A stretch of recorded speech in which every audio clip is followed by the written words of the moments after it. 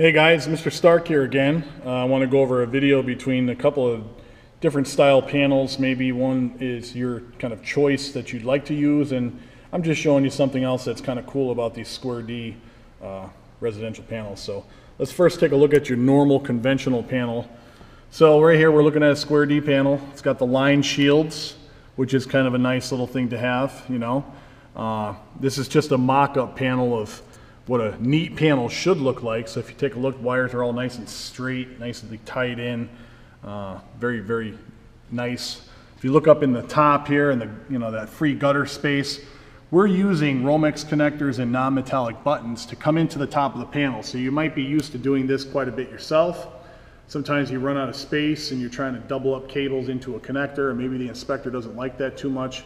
But really, there's only so much you can do as far as the cleanliness in the top of the gutter space. We've been using these panels with knockouts for years, and obviously if you take a look in this panel, you can certainly come into the bottom of the panel. There's knockouts in the bottom as well as the sides.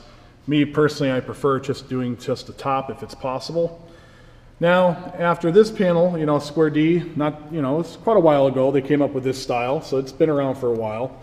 And basically what this is there's this insert, and you strip the cables, you slide them in. No Romex connectors needed. No lock nuts. Sometimes people mess around with lock nuts and they kind of fumble around with them trying to get the lock nut on. And if it's done right, and this is just a mock-up so you can kind of see how it really should look if you did it, a real electrician, a real mechanic would try to make this nice and neat, line up all the sheets as best as he can, and try to get all your circuits into the top. And then what's cool about this too is it's got this nice little cover that would then get snapped on the front of this thing, just like this. It would snap on and keep the cables in there so they don't slide out when you're opening the panel cover, if in fact you ever had to open it when the panel's done.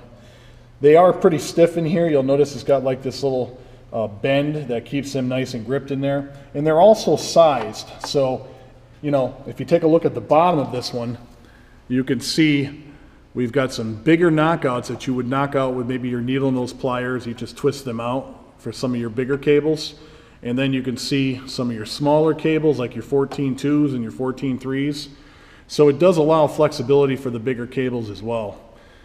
Pretty cool, and thought you might like to see this because we are covering residential wiring in the classroom, and you may bump into a panel like this, and you got to come up with your own style when you're wiring your panel, and neat and workmanlike manner is always pressed in the code book. So if it's not done at least as neat or equal to as this, you're probably not understanding what the code book wants you to do. So enjoy. See you at the next video.